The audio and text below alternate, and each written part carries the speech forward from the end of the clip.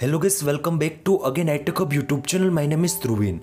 So guys, in this video I will show you AirPods case charging so as a 0% after iOS 16.2 update. Lot of iPhone and iPad user has been reporting to latest versions iOS 16.2 update after in my iPhone widget AirPods case charging so as a 0% after iOS 16.2 update. Now the iPhone and AirPods users question is what to do for the fixing this issue. So guys, before the starting this video, please make sure to subscribe my channel, like, comment and share, and also press the bell icon for the more informative video about iPhone and iPad.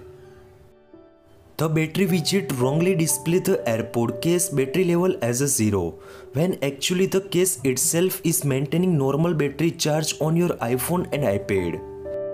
Until Apple addresses this issue is upcoming iOS 16.2.1 bug fixes release. Here is what you can do to the troubleshoot in your iPhone and iPad. Now the first one solution is bring AirPods back in the case.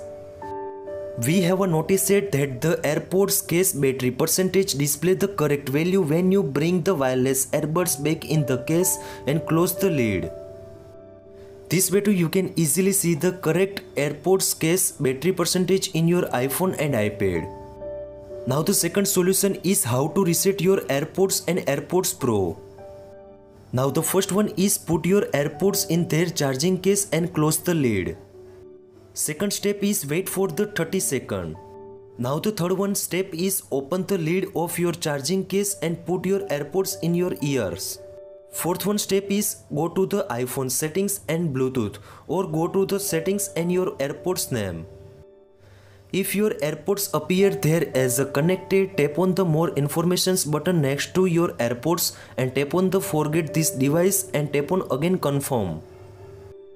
If your AirPods does not appear there, continue the next steps. Now first of all put your AirPods in their charging case and keep the lid open.